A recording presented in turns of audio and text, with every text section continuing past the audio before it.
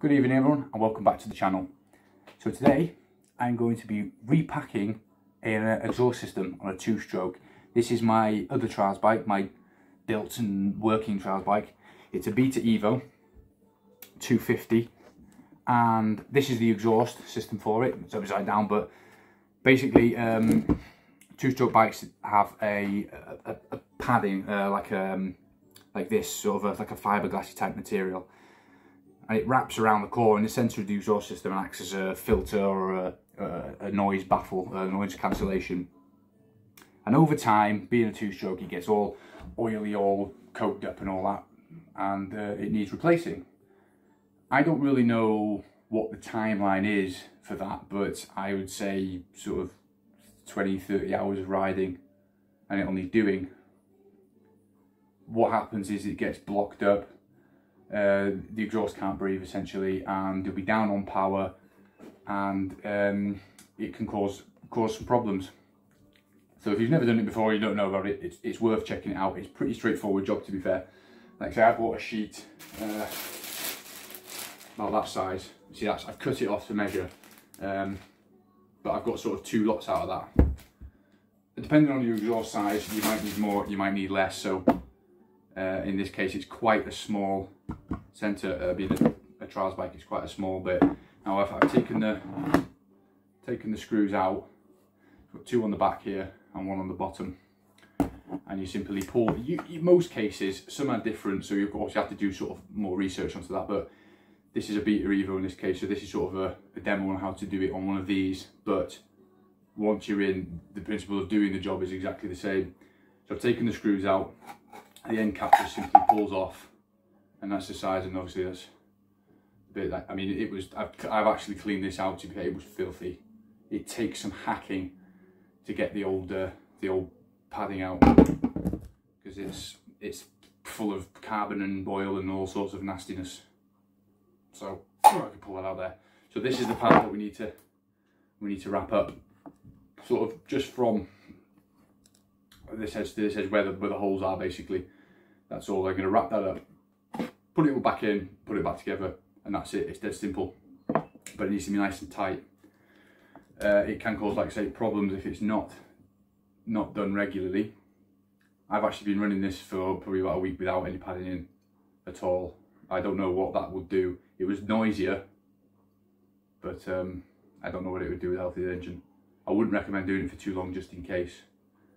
But the padding has come now, so I'm going to do it.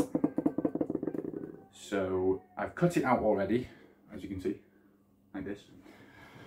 So just a quick demo of what I'm going to do. There we go. So what you want to do, like I say, where the holes are, when you're cleaning it, you want to get all the carbon, all the crap out of these. Make sure they're nice and clean. And then when we're doing it, all we're doing is simply wrapping it up. Now, it's quite a long piece, this, so if it's too thick, it's not going to fit in. So you just want to sort of cut it out and measure it up. But you can see that on the camera. So that's the length that I'm going to do it, like this. And all you want to do is just wrap it up, making it nice and tight, because it needs to be nice and tight. I'm going to try and get this done as best as possible. So I don't know how thick this is good, because it's quite a thick padding, to be fair. So you want to get it all nice and easy until it fits in. Bearing in mind not going over there, because you need to sort of tuck it under there, so it actually needs to slide in. But once you've got the other thing, you can use it. It's not exactly, because it's a funny shape. Usually like a cylindrical, it makes it a lot easier just to slot that in. But this is a bit of an odd shape, so it's going to have to be fiddled around a little bit, squashed in.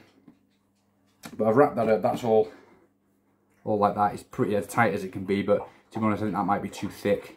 But like I say, we're going to have a try, have a play, and have a see. If it goes in, it goes in. If not, not. But I should have actually made note of which way that goes. So that goes like that. Want to know, or make sure you know which way it goes in, because when the padding's on, it can be quite tricky to work it out. But in this case, that goes on that way. So that goes on like that. So it does go in that way. And then we need to line those up, which is the tricky part. So I'm going to have a faff with it and see what we can do. So it should squeeze in there nicely. He says, oh, that's just come off. So I'm gonna, this is what you need to do. I'm gonna pause it because I need to really tighten it up. I'll just pause the camera so we can have a fiddle with it, and we'll get it in place, and I'll cut back so you can see. Okay. Right, so I've got that in. I've actually had to cut a bit away. It was too thick. It's very tricky. It's a bit of trial and error with this. I have done a couple of these, but it's been a sort of a cylindrical shape pipe, so it's a whole heap easier.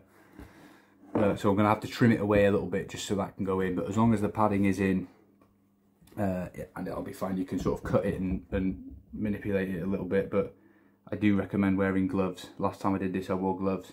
It is like a fiberglassy and it does stick to your skin. Not particularly nice, so definitely recommend wearing gloves. But yeah, so I'm just going to have a cut, try and shape it up nicely so it goes in, and then yeah, we'll cut back and we'll have a look and see how it sits. Like, all done. Bit tricky, I'll be honest. Cut some off at the end, don't need to use as much as you think. It's a very tight spot on these beaters, so in the end, rather than wrapping it, it was a case of sort of lining it up as best as possible and simply just stuffing it in with a screwdriver around the edges to make it nice, tight and compact. More than enough to do the job, it's fine. But no, on these sort of rectangle shaped ones, wrapping it's a bad idea. So, but that's how we do it. It's pretty straightforward. It's in now. I put it in together.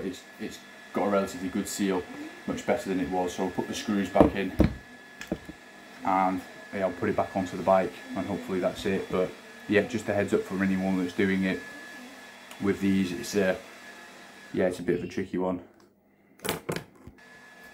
Sorry, I was getting shouted from all angles. Made a mess of the kitchen, so pay for that later, but oh well. But that's it, yeah, so it is pretty straightforward, bit fiddly, but it's one of them things.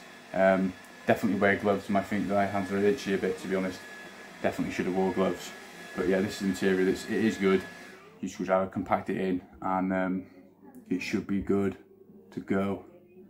And that is it. So if there is any easier ways to do it, please let me know. But that is it. So thank you for watching, and there will be more content on this bike, this Beta Evo, because I'm actually making it road legal.